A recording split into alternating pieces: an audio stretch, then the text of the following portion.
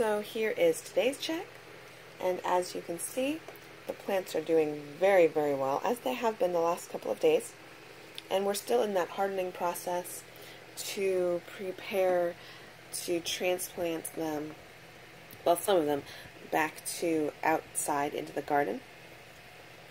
And there is a quick peek at our new mint, and there in the back is that new basil that's growing. And so they're doing very well. I will have to do some trimming out again, especially here on the basil. Do you see this? This is the flower set, so that's going to have to come out here in the next day or two, so that it does not go to seed, well, to flower. And see here over there, there's another flower set, so that'll have to be removed. And the reason that we do that is just to prolong the growth of the plant, because once they start flowering, they do start changing flavor. And you can see here how these have started to curl.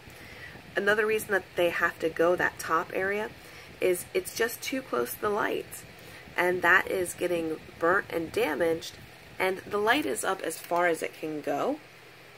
So we have to limit the height of the plant so that we can continue to get the production.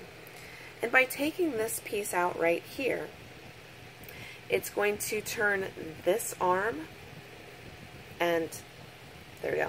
It's going to turn these two arms right there into the main production arms of the plant.